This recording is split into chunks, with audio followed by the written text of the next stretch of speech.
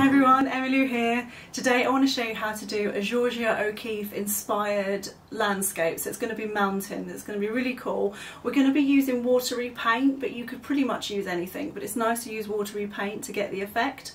Subscribe and support my channel, that would be amazing. I am going to show you, this is Georgia O'Keeffe, that's her name, and she was American and she was born 1887 and died 1986. So just write that down if you can, because it's always quite nice to remember. I'll just tell you a little bit about her. She painted enlarged flowers, so really big flowers. She did New York skyscrapers and New Mexico landscapes. And she was also known as the mother... Ooh, it's very warm in here today. She was known as the mother of American modernism. So if you've not caught all of the writing, just pause the video and then write it down, because I love writing it on the back and then doing my artwork. So I'm going to show you some pictures that she's done. This is the one that I'm concentrating on. Can you see it? Can you see it? Can you see it? So this one is a picture that she did. So it's more buildings based. I think it's called the white trumpet flower. I don't think it is a lily, if I'm honest, it's a white trumpet flower. Then we've got, you probably recognise these, poppies, and it's called Oriental Poppies. We've got this one here, yellow calla, I think it's called. Beautiful, isn't it? I really like that one. This one's kind of cool. It's a tree, and it's called Dead Cottonwood Tree. So they look quite photogenic, don't they? Like photos. This one's just the close-up of a flower, like a tulip, but I love it because of all the colours. And you could almost turn it over and it could be something else. It could be like a really cool kind of fiery picture, or it could be like a landscape. So we're going to do something that looks like mountains. Mountains. I just have to find my pen amongst all of my stuff that's fallen on the floor. Right, I am going to do landscape paper, pencil, draw it with a pencil, and if you want to you can go over with a pen. That's always quite a nice way of doing it. I would pretty much recommend drawing over with a felt tip because it's quite fun to watch it drip the ink. Right, so all we're going to need, horizon line. None of this needs to be straight, so don't even worry. Then we're going to go out, touch there, go out. All of it's wobbly because it's a landscape. Trying to think of, yeah. I thought, have I gone too far with the picture? And then wobbly. This is like my variation of it, so it's not the exact copy, and it doesn't need to be. So just think lines, a lot of lines. Her work was all about different lines and colours, beautiful bright colours. Big mountain, another one, another one. Look how simple that is to draw, really, really simple. And then we're going to do big trees. We're just going to do them bobbly. Big bubble, bubbles, bubbles, bubbles. Now there's a reflection, so you just go down and just do whatever there is but the reflection, so copy it. Right, now we're going to paint it. Whew. So we want brushes, water and any paint. Watercolour paint's a really good one to use for this one. I'm going to use this type of brush because I really like this brush. And I'm going to start off with wetting the paper. Now I'm doing it in my own way, if I'm completely honest with you. So I'm just going to wet the bottom of the paper. So you might need a big brush for this. I'm doing a variation of her style, so I'm not going to do exactly what she's done. So the first colour was blue. So because I've wet the paper and I put blue, it is literally going to drip. But just remember, it's inspired by. It's not the exact representation of her copy of her work. I don't know if you can see, but I think I got it on myself. It absorbs the paint, so it looks kind of cool. Remember, if it's a reflection, that's going to be reflecting as well. So we're just going to do... I'm not going to put water on this bit because it's not the reflection bit. So I'm going to put a bit of blue, dip it in the water going to make a purple, so blue and red, and I'm just going to put purple there, and I want it to be quite reddy, so I'm going to add a little bit of red. I really like the bright colours she uses, so we want to try and mix them in. Now what I'm doing is each time I want to mix each colour together, I dip it in the water, I sometimes dry it, and then just squish the edges. So it's like you're blending basically. It's quite a nice way of doing it. Now, let's try, there's a black there, isn't there? Let's do a black, because there's a white that I forgot, and it's just here. So I'm going to draw a line. You probably can't see it, so I'm going to paint it in. This is my black line. Whoa. You need a smaller brush when you get to the end, because mine's like way big. Right, then she has this awesome way of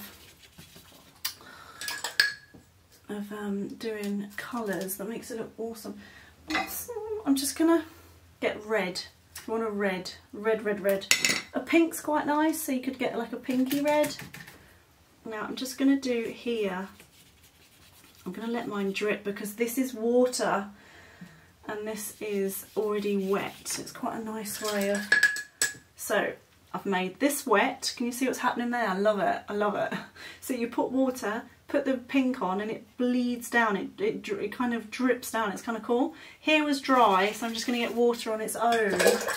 Got to keep rinsing out for this one. You could do this with chalk, so you don't have to do paint. You could just colour it all in nicely with chalk, so you could get dark blue chalk, light blue chalk and smudge. That would look incredible, so you could give that a go. It doesn't have to be these colours, does it? My red's not looking good right now. I'm going to do a bit of red there, look at that cool red.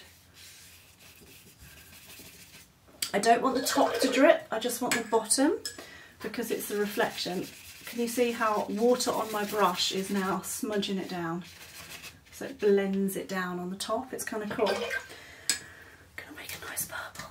Let's make a purple time. So I'm going to make a dark purple, so blue and red, and if it's dark you want more blue than red.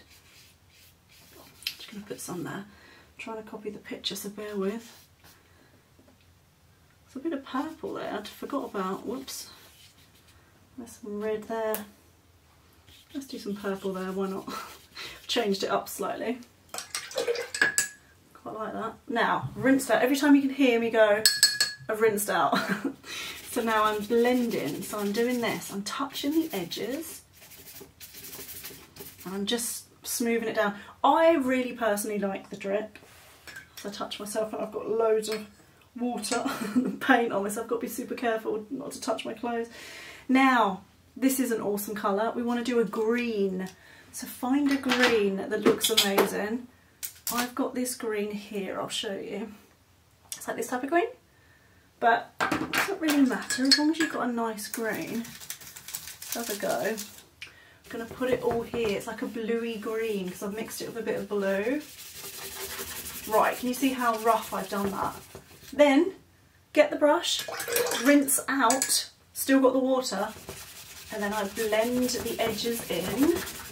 Depends what paper you have, because you don't want to make a hole in skinny paper, like tiny paper, like thin paper, but you should be alright. This one's quite thin, to be honest, this paper, and it still looks fine. Now, if you've blended it too much, I can put some more on top. So I'm putting a dark bluey green here. And then again, to blend it in, rinse. Da-da-da. It takes a bit of doing to do this, like it takes a bit of time, but it's worth it, and it's a nice technique to try as well. Like here, I can let it drip. Just gonna let it drip more. I would definitely give chalk a go. Like I could do chalk over this as well. What's really nice is having the background, not having the background, it's having the black lines, because I think that really helps. Now the trees, I'm just going to do This is like a super quick picture, so it's not something that needs to take forever, but you can change it to what you want. So you could decide that, oh, do you know what? I've done that, I'm going to let it dry, then I'm going to go over it with chalk, which would be amazing, just to let you know. I'll show you if it dries in time. Now I'm just choosing her colours, but you can do any colours. I think that's what's nice about looking at an artist's piece of work, because you don't have to copy exactly what she's done. You can use what you like from what she's done and you can do your own. Now, I do want to get that dripping. Come on guys. Drip away. So what this really is this is the top of the mountain, and that's the reflection in the water. So you could just carry on and do the whole thing. Like you could colour all that blue if you like. I feel like this needs to be darker for me. It's always nice to have a darker top bit and then it blends into nothingness. That's always nice. So I'm just creating dark bits. But as I say, you can do it with chalk, which looks really nice. I almost want to show you what I mean. What I could do is, once I've done the mountain, move my chair. Once I've done the mountain, this is wet, so it might look a bit strange when I do it, but you could think, right, I'm going to do a really cool sunset, so I'm going to start off with, right, I'm going to show you what I would do. I like the idea of a pink, so I would start off with, because all her paintings were so bright, well most of them were quite bright, and they were quite eye-catching, so it's quite fun to do something like that. Let this dry if you do paint and then you want to do chalk, because otherwise it's messy. Right, look at this awesome colour. It's like a fluorescent, so I'm going to do this for my sky. What goes with that, do you think? Quite like the idea of blue, if I'm honest. Do you know what, I'm going to go purple. Do you know what, I like this purple here. It's like a bluey purple. So, once you've done that, because this sky could be anything, you could do a green sky, you could do a black sky, you're going to blend it in. Now remember, I'm doing this like ridiculously fast, and there's no point to do it fast, apart from I want to show you what it looks like quickly so you can see. But what you want to do is take your time on your one.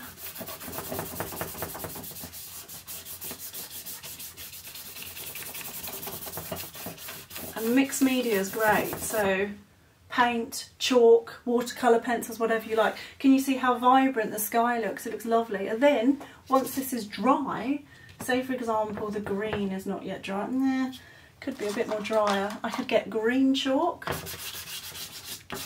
and I could work over the top of the paint. It's a bit tricky to be honest because it's still wet. It's still so wet. But what's nice about that is it gives it texture. So if you want to add texture to your picture, you could just go around it. It looks awesome. I think the brighter the better, you know. And then that blue I'd love to colour in, but it's wet so I can't.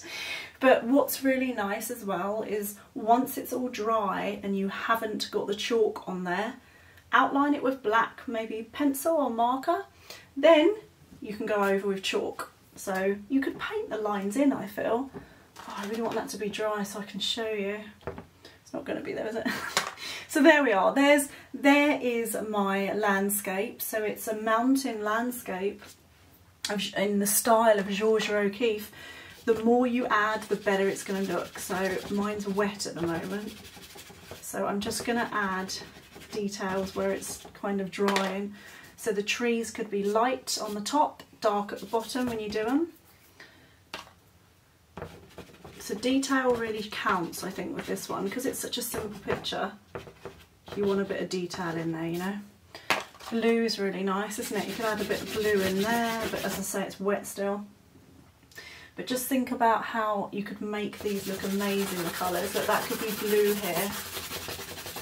And you could blend that, that's amazing. I like the way it's kind of rough, you know, it looks rough, like there's some type of surface to it that's quite rough looking. It looks quite cool. That would stay white, so we could outline that. Oh, it's so wet, isn't it? Whoops. Yours won't be wet, so you'll be fine. There we go. Quite liking that. Quite enjoying that. You can go over. Oh, look at that black. How cool that black is. It's so dark. Wicked. I'm going to outline the black because it really gives it really sets off the colour. Oh, I love that. So this ultimately is inspired by Georgia O'Keeffe's painting, but it's not the direct copy, and I quite like that because it's nice to try and do your own thing, but to also use her painting as reference. I'm just going to go around the tree. I'm doing black chalk for this, just because it's easier for me, because I've got it near me. And it works quite well, I think. There we go. There's my Georgia O'Keeffe inspired landscape. Have a go at using the techniques, because it's really nice to use them. I'm just going to draw, because you've got to soften the black line. So I'm just going to draw over the black line as though I'm taking my finger for a walk. It makes everything look smoother. There we go. There is my picture. Now at the bottom you can colour it in blue, or you could colour it in, I don't know what I'd colour it in. Quite like the idea of a purpley. Just looking at my screen now. I'd probably go for a bit of a purple. It's funny, isn't it? The more you experiment, the more you think, oh, I like the way I did that. That's how I managed to get my style of painting. I just experimented, and it's quite fun to do that. So let's have a look. Have a look at the picture. Okay, right, I think I am done. So you want to sign your name, which I can't do because it's still wet. And voila, there we are. Let me know how you get on with your Georgia O'Keeffe inspired landscape of New Mexico. Enjoy, and I'll see you soon. Bye.